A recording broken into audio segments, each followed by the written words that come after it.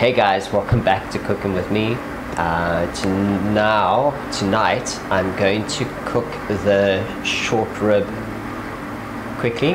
That's going to be for the beef short rib pot pie that's coming up. The stock for it isn't quite ready yet. It's been going for about 24 hours now. Hoping it'll be ready after about 36 hours. We're cooking it at quite a high temperature. Ideally I would prefer to cook it for more like 3 days, but I'm kind of running out of time. I need the stock, and so we're going to cut it short probably at about 36 hours and just carry on with it. Should be fine. Gelatin content will probably be a bit lower than I'd like, but 36 hours is a good cooking time for stock. I personally like to double it, but don't have time. Okay, so for our short rib, what we need to do is basically brown our meat and get it cooking. I'm going to cook the short rib in beef stock, red wine and a mirepoix, and then a bouquet garni of rosemary, thyme, bay leaves, peppercorns. I don't have whole garlic, I've got crushed garlic, so I'm going to use that. Let's cook.